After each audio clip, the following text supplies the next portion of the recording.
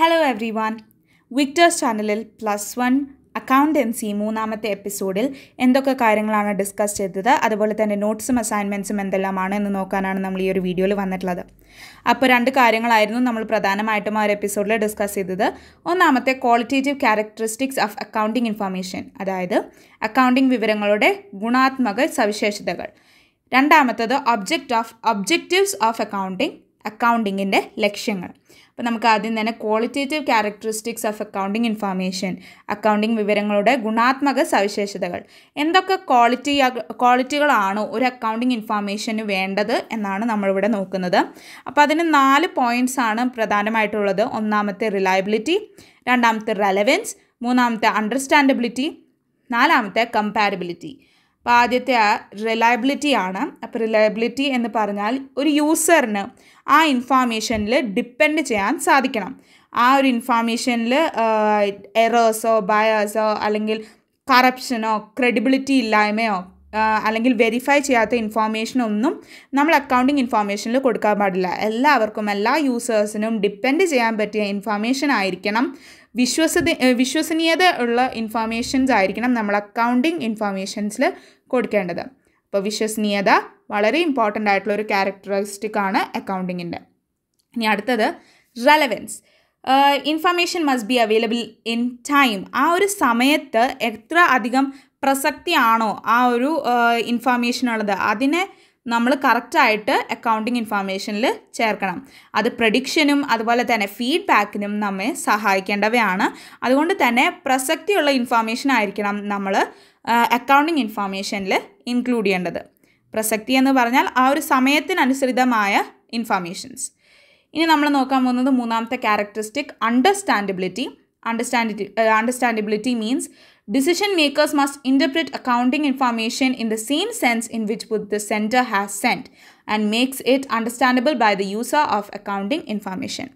ആ ഒരു ഇൻഫർമേഷൻ നമ്മൾ സെൻഡ് ചെയ്യുമ്പോൾ അത് നോക്കിയാൽ തന്നെ കറക്റ്റായിട്ട് യൂസറിന് മനസ്സിലാവണം ഇതാണ് ഇവിടെ അർത്ഥമാക്കിയിരിക്കുന്നത് എന്ന്. അപ്പോൾ അതുപോലെ മനസ്സിലാവുന്ന രീതിയിൽ എഴുതിയതായിരിക്കണം അക്കൗണ്ടിങ് ഇൻഫർമേഷൻ എന്ന് പറയുന്നത്. അതുകൊണ്ട് തന്നെ അണ്ടർസ്റ്റാൻഡബിലിറ്റി, ഗ്രാഹ്യശേഷി വളരെ ഇമ്പോർട്ടൻ്റ് ആയിട്ടുള്ള ഒരു ക്വാളിറ്റേറ്റീവ് ക്യാരക്ടർ ആണ്. ഇനി അവസാനത്തെ ക്യാരക്ടറിലേക്ക് നമ്മൾ നീങ്ങുകയാണ് കമ്പാരബിലിറ്റി. അപ്പോൾ നമ്മൾ ആദ്യത്തെ എല്ലാ കാര്യങ്ങളും കൂടി ഒരുമിച്ച് വരുന്നതാണ് കമ്പാരബിലിറ്റി. ഈ എല്ലാ ഫാക്ടേഴ്സും നമ്മൾ നേരത്തെ പഠിച്ച 3 ഫാക്ടേഴ്സും ഒരുമിച്ച് കൂടിയാൽ മാത്രമേ നമുക്ക് മറ്റൊരു അക്കൗണ്ടിങ് ഇൻഫർമേഷനായിട്ട് നമ്മുടെ അക്കൗണ്ടിങ് ഇൻഫർമേഷൻ കമ്പയർ ചെയ്യാൻ സാധിക്കൂ. അപ്പോൾ നമ്മൾ ഫിനാൻഷ്യൽ റിപ്പോർട്ട്സ് കമ്പയർ ചെയ്യാൻ സാധിക്കുന്ന രീതിയിലായിരിക്കണം, നമ്മുടെ അക്കൗണ്ടിങ് റിപ്പോർട്ട്സ് കറക്റ്റായിട്ട് കമ്പയർ ചെയ്യാൻ പറ്റുന്ന രീതിയിലായിരിക്കണം, താരതമ്യം ചെയ്യാൻ പറ്റുന്ന രീതിയിലായിരിക്കണം നമ്മൾ അക്കൗണ്ടിങ് ഇൻഫർമേഷൻ തയ്യാറാക്കേണ്ടത്. ഇനി നമ്മൾ ഒബ്ജക്റ്റീവ്സ് ഓഫ് അക്കൗണ്ടിങ്ങിൻ്റെ ലക്ഷ്യങ്ങൾ, എന്തിനു വേണ്ടിയിട്ടാണ് അക്കൗണ്ടിങ് എന്നുള്ള ചോദ്യമാണ് ഇവിടെ വരുന്നത്. അപ്പോൾ അതിനും നമ്മൾ 4 പോയിൻ്റാണ് നൽകുന്നത്.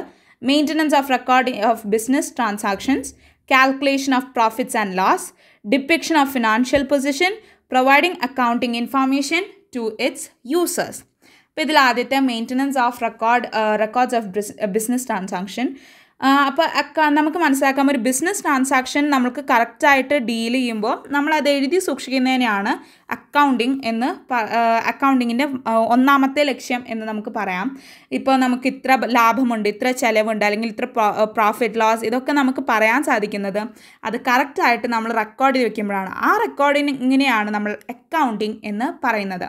അപ്പോൾ maintenance of record of business transaction കറക്റ്റായിട്ട് നമ്മൾ സൂക്ഷിച്ച് വെക്കുന്നതിനെ നമ്മൾ അക്കൗണ്ടിങ് എന്ന് പറയുന്നു. നമ്മളിത് ബുക്ക് ഓഫ് അക്കൗണ്ട്സ് എന്ന് പറയും. നമ്മൾ എഴുതി സൂക്ഷിക്കുന്നു, ഒരു ബുക്കുകളിൽ നമ്മൾ എഴുതി സൂക്ഷിക്കുന്നു.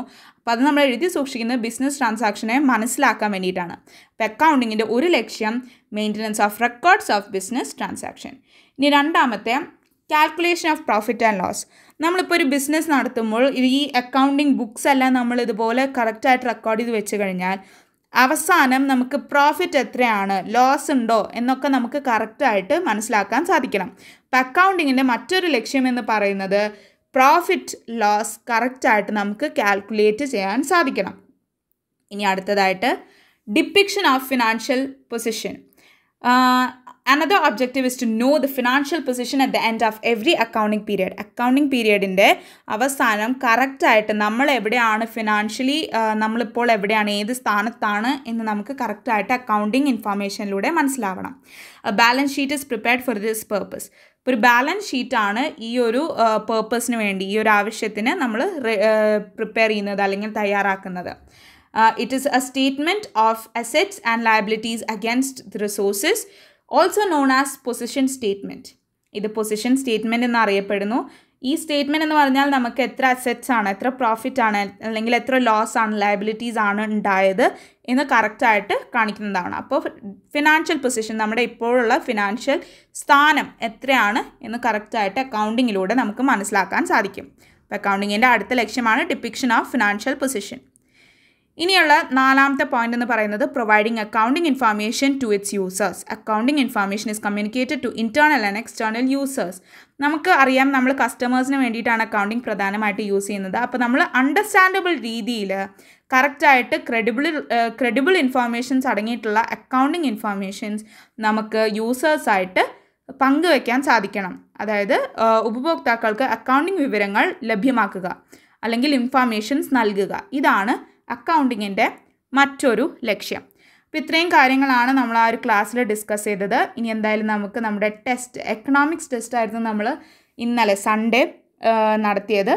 അപ്പോൾ എക്കണോമിക്സ് ടെസ്റ്റിൽ നമുക്ക് ആദ്യം ഫസ്റ്റ് 10 മാർക്സ് കിട്ടിയ ഒരു കുട്ടിയാണ് ഉണ്ടായിരുന്നത്.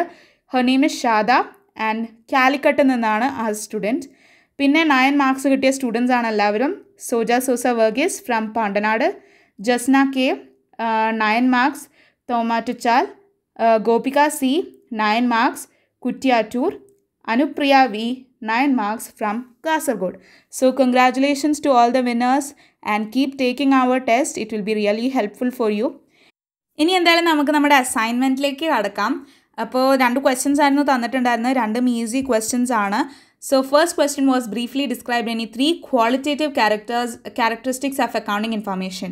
അപ്പോൾ നമ്മൾ ആദ്യം പഠിച്ച 4 qualitative characteristics of accounting information നിന്ന് നിങ്ങൾക്ക് ഏതെങ്കിലും 3 എണ്ണം എടുത്ത് എഴുതാവുന്നതാണ്. സോ ഞാനിവിടെ റിലയബിലിറ്റി, റെലവൻസ് ആൻഡ് അണ്ടർസ്റ്റാൻഡബിലിറ്റി അതേ ഹോംവർക്ക് തന്നെ, അതായത് അസൈൻമെൻറ്റ് തന്നെ ഞാൻ മലയാളത്തിലും കൊടുത്തിട്ടുണ്ട്. അപ്പോൾ നിങ്ങൾക്ക് ഏതെങ്കിലും 4 എണ്ണത്തിൽ 3 എണ്ണം എടുത്ത് എഴുതാവുന്നതാണ്. ഇനി അടുത്ത ക്വസ്റ്റ്യൻ, സെക്കൻഡ് ക്വസ്റ്റ്യനിലേക്ക് നീങ്ങാണ്. List out the objectives of accounting.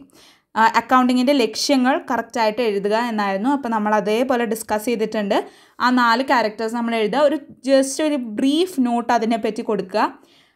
അത് തന്നെ മലയാളത്തിൽ ഞാൻ കൊടുത്തിട്ടുണ്ട്. അപ്പോൾ ഇത്രയും കാര്യങ്ങളാണ് നമ്മൾ ആ ഒരു എപ്പിസോഡിൽ ഡിസ്കസ് ചെയ്തത്. അതുപോലെ തന്നെ നോട്ട്സും അസൈൻമെൻറ്റ്സും എല്ലാം നിങ്ങൾക്ക് മനസ്സിലായെന്ന് വിചാരിക്കുന്നു. So that's all for today. Thanks for watching. Subscribe to my channel and ring the notification bell, and congratulations to all the winners once again. Bye bye.